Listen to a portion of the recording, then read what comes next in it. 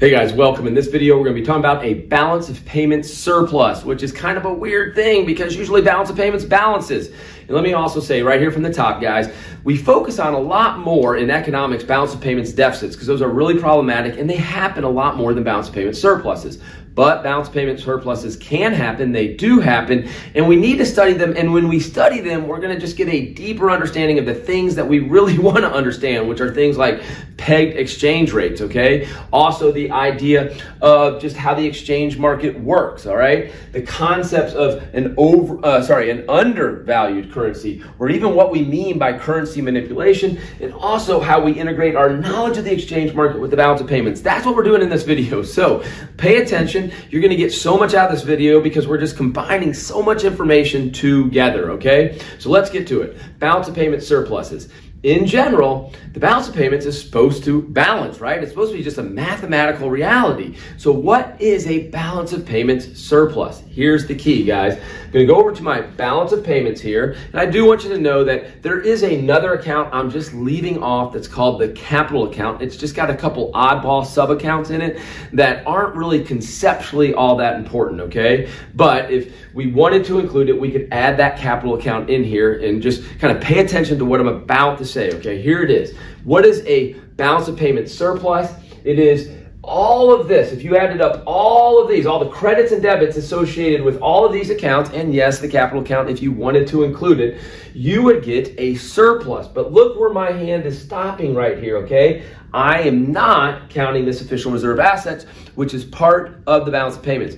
So if you didn't catch that, let me make it very clear again. Even when there's a balance of payments surplus, if you summed up the whole thing, it would balance. But what we mean by a balance of payment surplus is if you sum up the whole thing besides the official reserve assets, we're running a surplus. There's more credits than debits, okay? So that's the first thing. Next, when do you get balance of payment surplus? It's so important to understand this.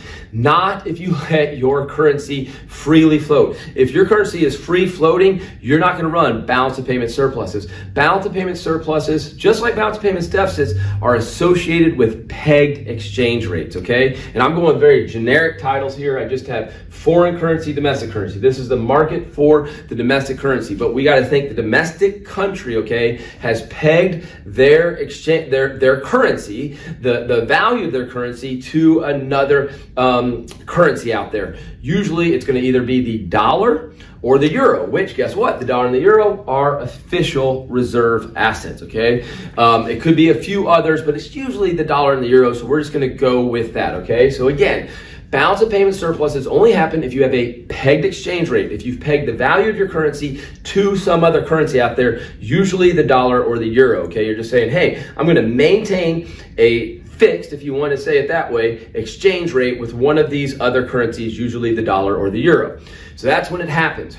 Another name, or what is happening, you could say, when you have a balance of payment surplus, is your currency is undervalued, okay? What does that mean that it's undervalued? It means your peg, okay, what the official exchange rate is, what the currency is actually being exchanged at. That's right, this is the word it's going to be exchanged. It's going to be exchanged at this rate. Exchange rate pegged is below the exchange rate market, okay? The economic fundamentals that are behind the supply and the demand curve are actually saying your exchange rate should be here, but your peg is below it. So what does that mean, okay? Well, again, this is the official exchange rate. This is the one of record, okay? And at that exchange rate, quantity supplied of domestic currency, okay? So we're going to do that. Quantity supplied of domestic currency. Now, I think that's something that's so important when you say quantity supplied of domestic currency is those are debits. That's right. That is the key part, okay?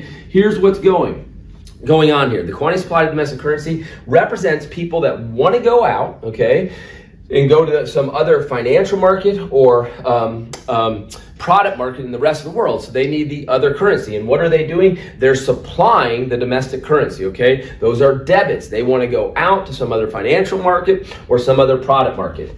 Now, at that exchange rate peg, quantity demanded domestic, all right?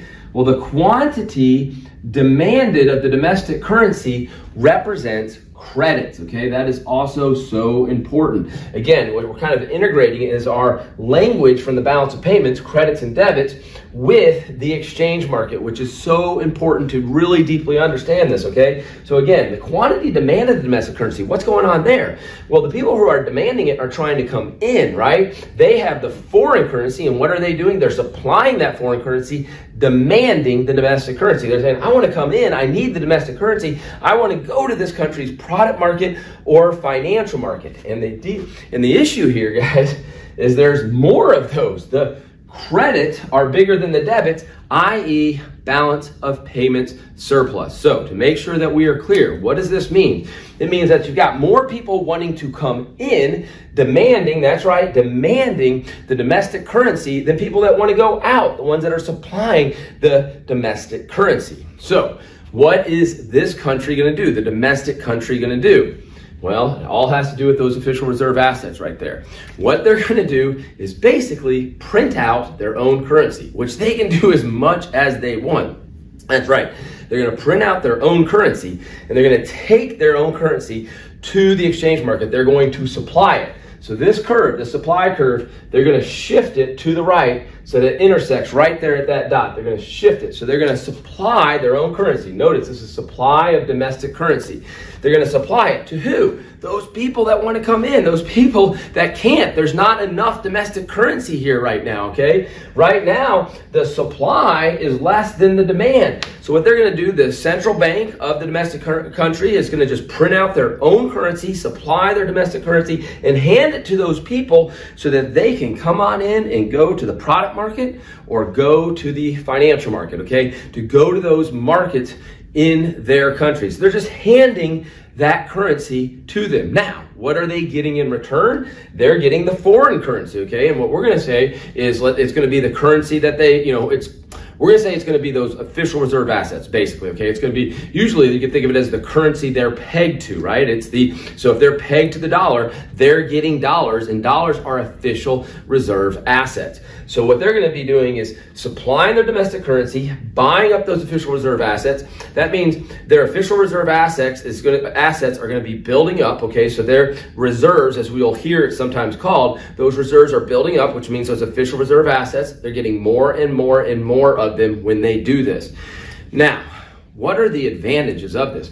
Why do we sometimes call this currency manipulation? Well, some people would say, look, they're holding it down here. They're holding their value underneath the market value, right? In a way, they're keeping their currency cheap, right? And here they are just handing people currency to come on in. They're keeping it cheap and just handing them currency to come on in, and that helps their exports. And sometimes we say, hey, that's an unfair trade advantage. So it gets called currency manipulation because that's going to help their exports. And in addition, it's going to hurt the amount of imports, okay? Because they're keeping their currency cheap. That means that stuff is more expensive to the people in their own country. Now, whether or not they're actually manipulating the currency or not, is often a matter of debate, okay, of argument. Because some people just say, look, they had a peg. Yes, the economic fundamentals made it so the exchange rate market is now above it. And so we've got this shortage of domestic currency. That's right, a shortage of domestic currency. That's what happens when you have a balance of payments surplus.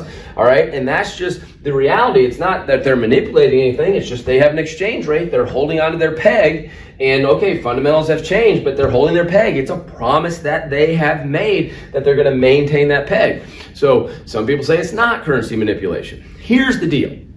What is the limiting factor of a balance of payment surplus, okay? And not everybody, again, in domestic countries is happy about it. Remember, it's making imports more expensive. So certainly some people are hurt. It could be businesses that are buying imports from abroad or just consumers that want to buy stuff from abroad. They're hurt by this, okay, because their currency is being held cheap. But again, those exporting businesses are very happy about this policy. So it's a mixed bag like everything in economics, right? There's winners and losers from this policy.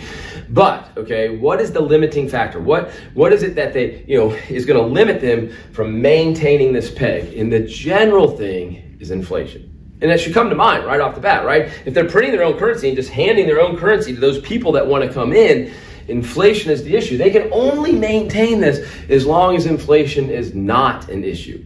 If inflation becomes an issue, they're going to have to revalue their currency, okay? They're going to have to revalue the currency. Just say, you know what, we're going to move that peg up, okay? And when they do that, that means when they revalue it, they're basically letting it appreciate, right? Letting it head up. That's going to reduce their exports. That's going to increase their imports, okay? So that's going to bring a big drag to AD.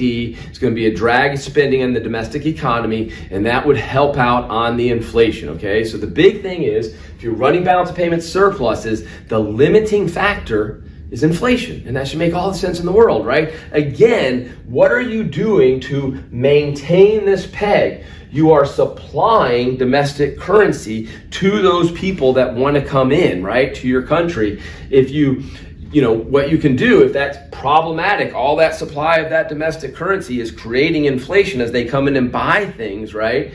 You could just revalue your currency. What does it mean to revalue it? It is to say, hey, you know what? I'm going to change the peg. I'm going to move it right here to where that exchange rate market is, basically allowing my currency to appreciate. Appreciating currencies reduce exports, increase imports, put that drag on spending, and that should help out the inflationary issues. Again, a lot of stuff we covered, a lot of information we're integrating right here in this balance of payments surpluses video. Hope it made sense to you. Hope to see you in the next video.